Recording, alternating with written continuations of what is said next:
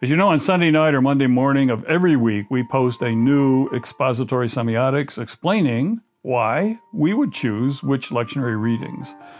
But in these readings, our dream is, and our desire is, to help you read the signs and fondle the details and spot the seminal metaphors, the condensed signs and the stories that are key for preaching to a digital culture. So strap on your seatbelt and join us as we prospect our passages for today. Flesh out. These words can send terror into every writer because the copy editor feels that you need to develop either your characters more or your content more. At the side of the margins, they just write flesh out. This is the second Sunday of Advent. This is the season where we celebrate the fleshing out of God's story, the fleshing out of our story of God, the fleshing out of the divine becoming flesh. The fleshing out of God taking human flesh. What an incredible story. And I want to talk today, based on our lectionary passages, about what it means to flesh out, the fleshing out of God in Jesus the Christ. Now, as we mentioned last week, the liturgical calendar begins with the first Sunday in Advent. So we are now in a whole new liturgical year for Christian worship and liturgy. The second week of Advent, the 5th of December, 2021. Our passages are Malachi 3, 1-4. I will send my messenger who will prepare the way before me. Then suddenly the Lord you are seeking will come to his temple. The messenger of the covenant whom you desire will come, says the Lord Almighty. And then it goes on. The Philippians passage, how I love this passage. Philippians 1, 3-11. I thank my God for every remembrance of you. We just celebrated Thanksgiving, and that's kind of a Thanksgiving text. I thank my God for every remembrance of you. Every remembering is a re-membering, a rebonding and a reconnecting with those that you are remembering. God can testify how I long for all of you with the affection of Christ Jesus, and this is my prayer, that your love may abound more and more in knowledge and depth of insight, so that you may be able to discern what is best and may be pure and blameless for the day of Christ. But I want to really kind of drill down. I sound like a dentist there. Sorry about that. I want to really zoom in on the Dr. Luke passages here.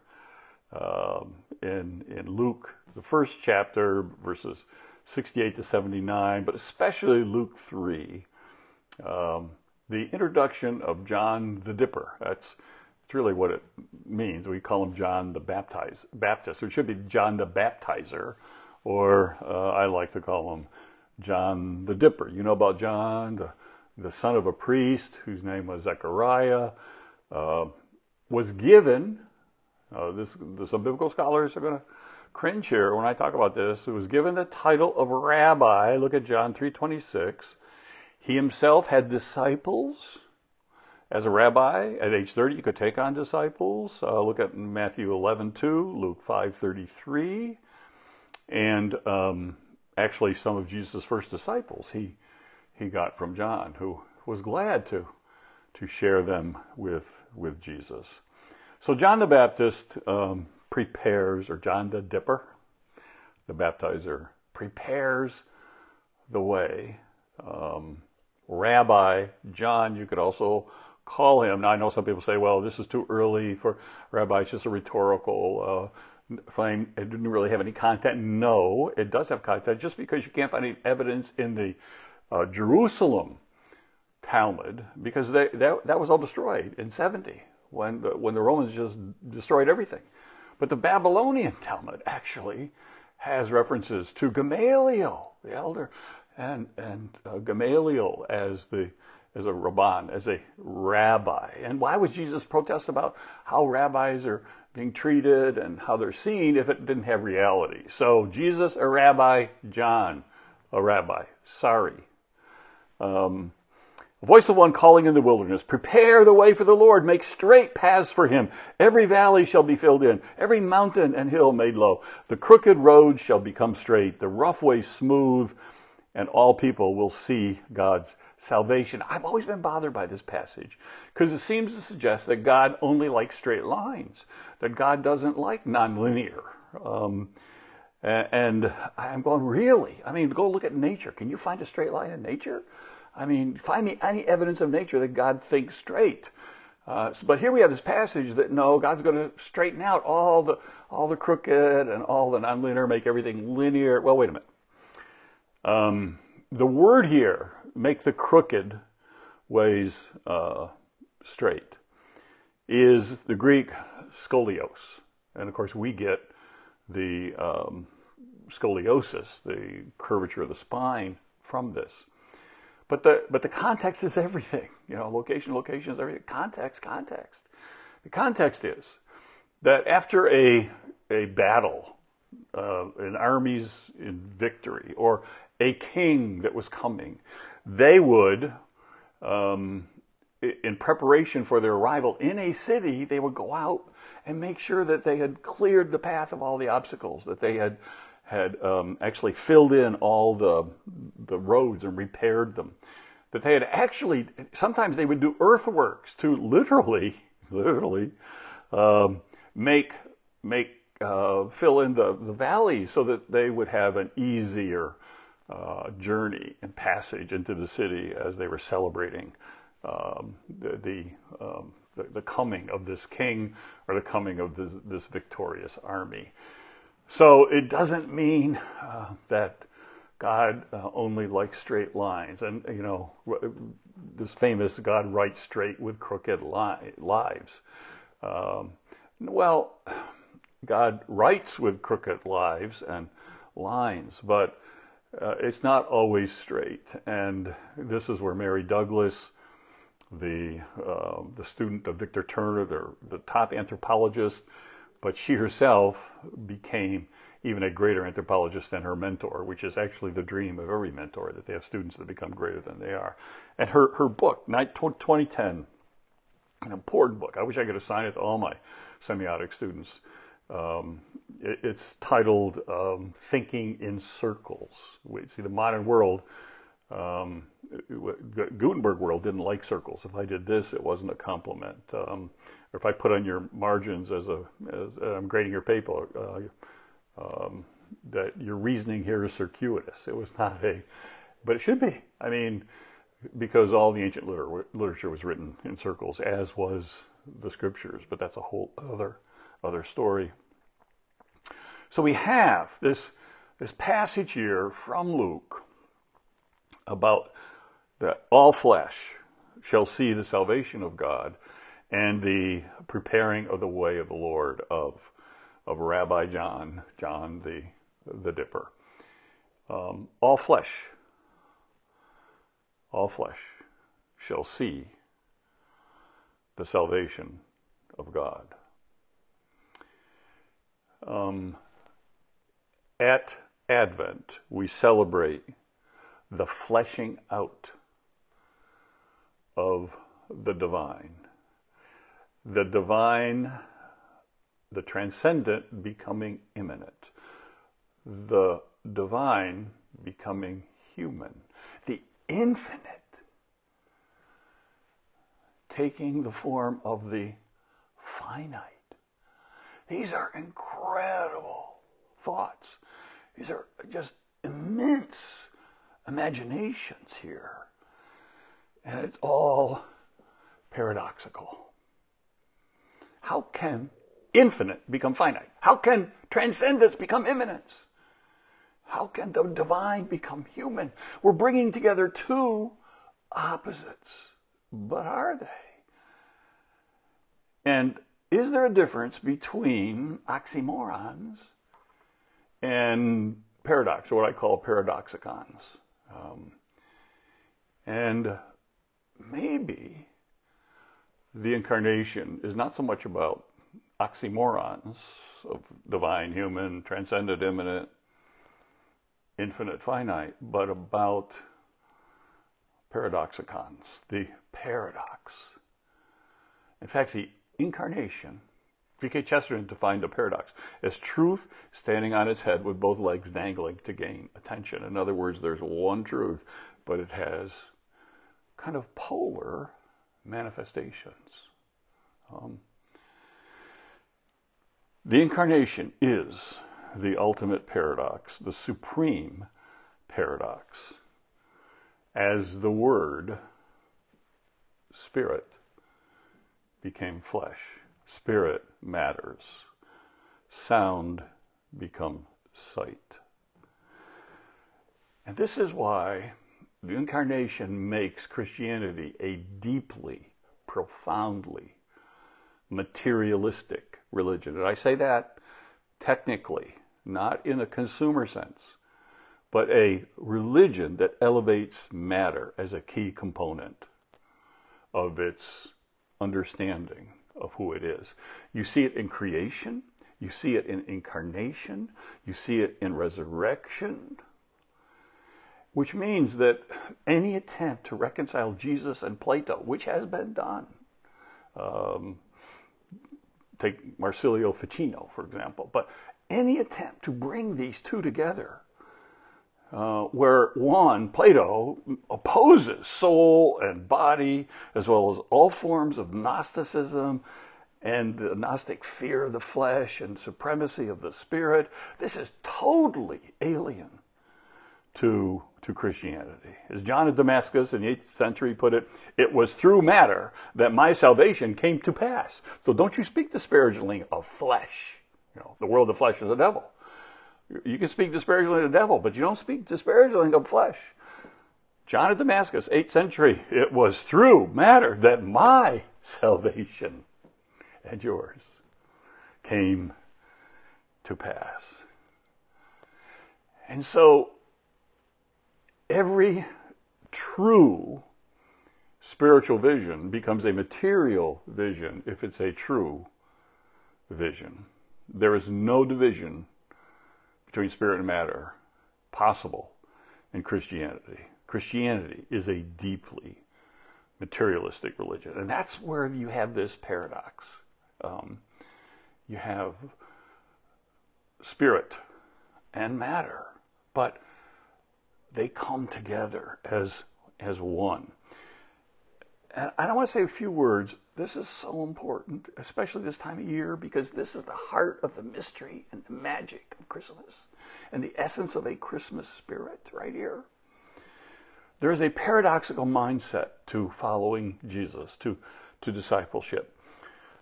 Orthodoxy is paradoxy. And you see this from the very, very beginning, as the Bible begins with bringing opposites together.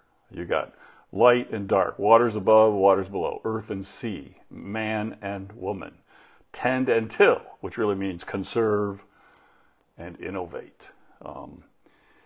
So you've got these coming together of these, what seems to be two points of reference that are not oppositional points, but true polar opposites, which means they need each other for the planet to spin. That's how you have two poles, which enables the planet to spin. So paradox is not an oxymoron.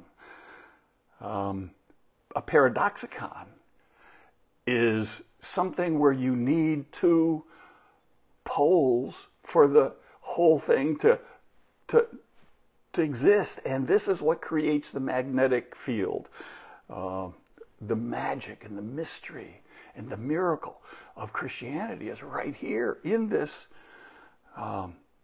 paradox. Oxymorons create antipathy, aversion, opposition. Polar opposites create magnetism and mystery and miracle and the whole magic of this time of year. So a whole life of faith has two sides to a single living reality. Now, let me just put that again.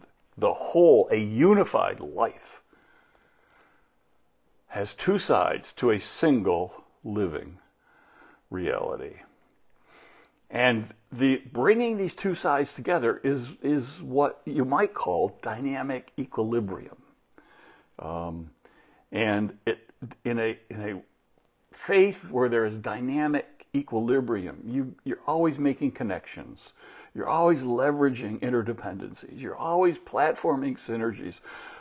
A faith with dynamic equilibrium, though, only works if there is an overarching higher mission, if there is a meta-narrative, if you will, that can embrace and embed both opposites. And one of the challenges of our day today is we are in this world of little sound bites and Snapchats and Instagrams and screenshots.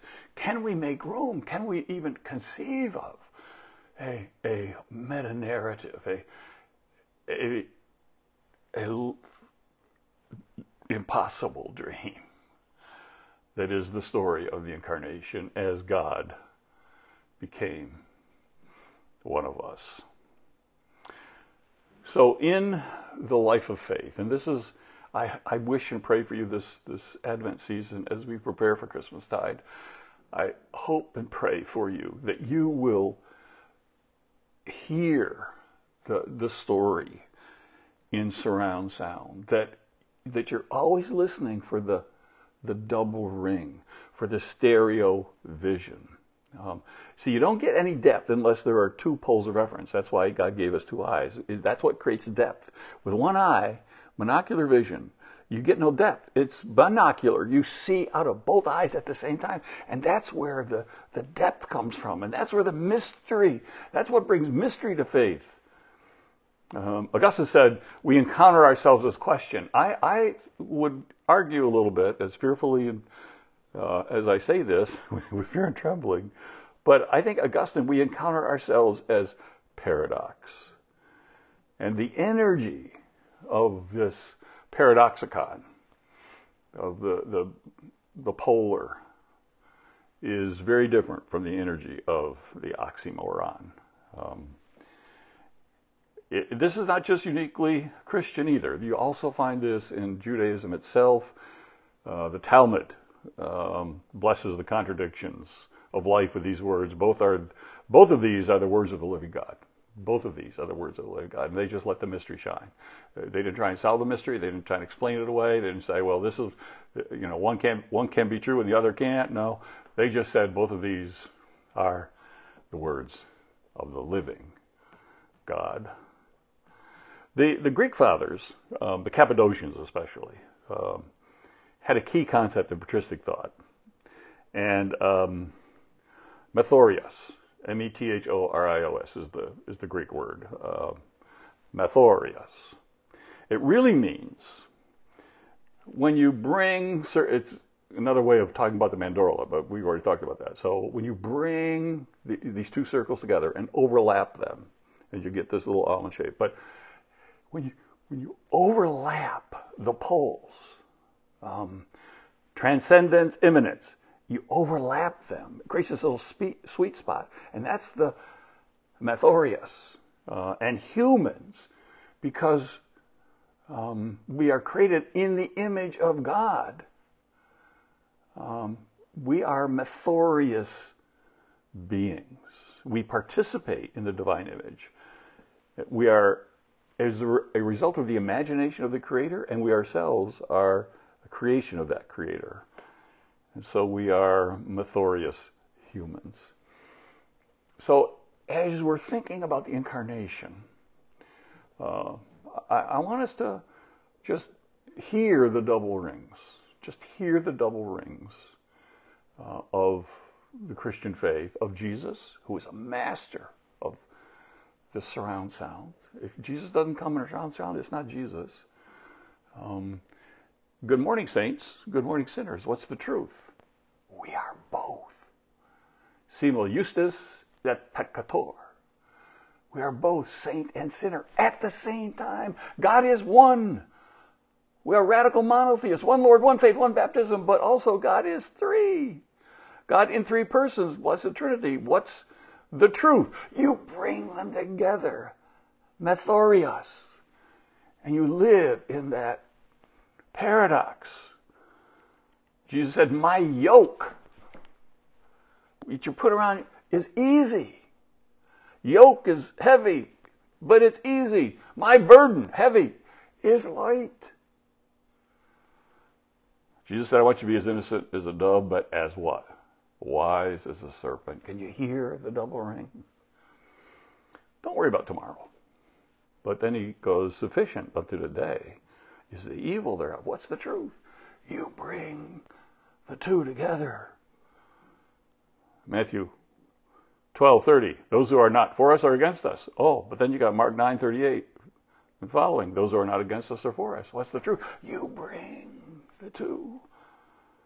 I'm the Prince of Peace, and I came bringing a olive branch. I came bringing a sword. Come follow me, and I will give you. Come unto me, all you labor and heavy laden, and I will give you. Now the church says work, but it actually says, Matthew 11:29, I will give you rest. But come follow me and take up your cross. John 10:10, come and live. But we're also told, come and die to self. You give to Caesar what's Caesar's, but you give to God what's God's. Are you hearing the surround sound? Are you seeing in stereo here, in full depth perception? We're created a little lower than the angels. Now, we've been getting a little lower ever since, but also here, from dust thou art, and unto dust you shall return, frail children of dust, as feeble as frail. In you do we trust, nor find you to fail. Lord, I believe. But what comes next? Help thou my unbelief. We are both sojourners on this planet. This world is not my home. I'm just a passing through. But, wait a minute. This is my Father's world. And to my listening ears, all nature sings, and round me rings the music of the spheres. Yeah, love your neighbor as yourself. But unless you're willing to deny yourself, take up your cross, you can't follow me.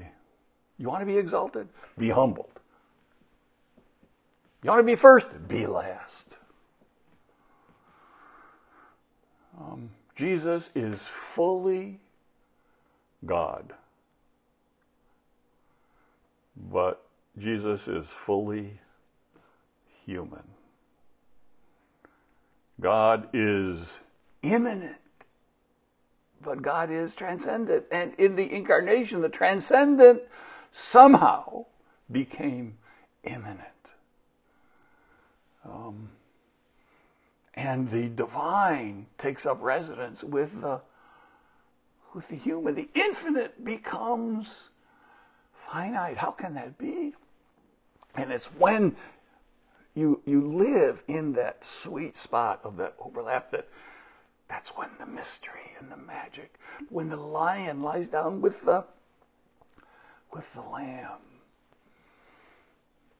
when Emmanuel, which we celebrate, God with us. God, infinite. Us, human. Divine, human.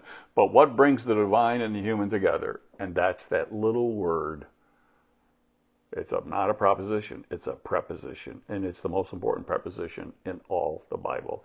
It's the relational preposition, with. And the incarnation celebrates the withness of the divine with the human, and that little with connects the one and the three, connects the exalted and the humbled. It's that word with. So may your witness this Advent season and this Christmas tide, may your witness be a withness. And may you flesh out in your own life and the life of your family that withness of the incarnation as God wants to be born again in you. The sublime, supreme mystery of life.